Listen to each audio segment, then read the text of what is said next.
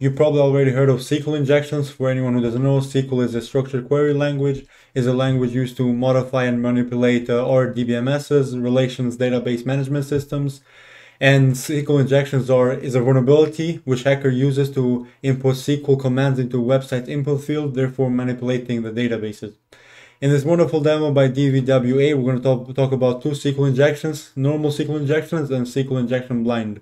The difference between the two is that in the normal SQL injections, we see outputs, and in the blind, we don't see any outputs. But we're going to get later more deeper into that.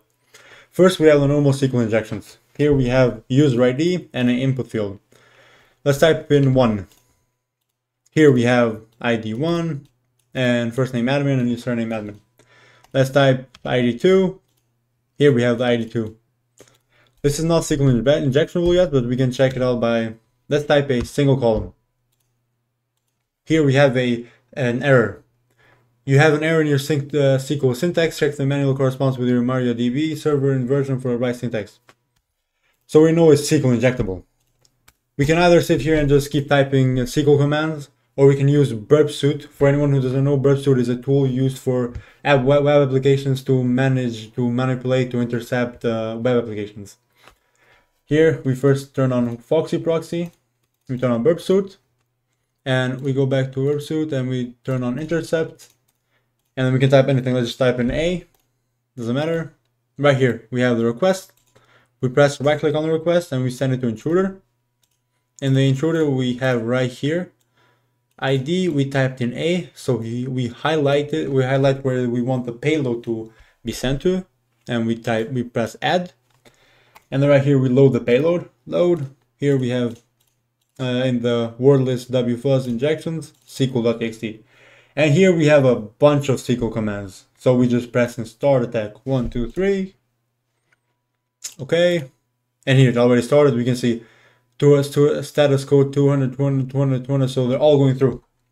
And then what we're looking for right now is a response received. We're looking for a bigger number, a bigger size, which basically means more text got outputted, basically meaning the database got outputted. And after letting it run for a bit, right here we can see this payload right here has a bigger response, bigger length in bytes than all of the other ones. So we click on it, we can copy the payload. Right here, go back to the site, turn off proxy, disable it so it doesn't get intercepted, and we type right here. And boom, the whole database got outputted. Now moving on to SQL blind. Here we don't see any output, so we're not going to see a database dump, but we can check if it's a SQL injectable. Here we can type user ID 1. And we know from the previous SQL injections, user ID 1 did exist. It was admin, first name admin and surname admin. See, user ID 2, this one also exists. Let's type a single column. This one doesn't exist. It did not exist. And in itself, that doesn't mean it's injectable, because the single column is probably not a user ID. It's not a user ID. But what we can do 1, user ID 1, single column, and we can do end 1 equals 1. We know from math 1 equals 1 means true. 1 equals 0 means false. So we can try 1 equals 1.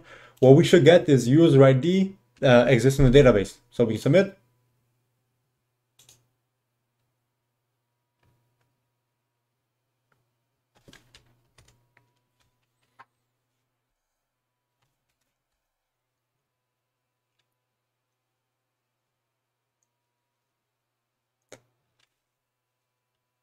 And that doesn't mean it's injectable, and that in itself doesn't mean it's injectable, because a single column is probably not a user ID. But we can try. Here we can do this in the link right here.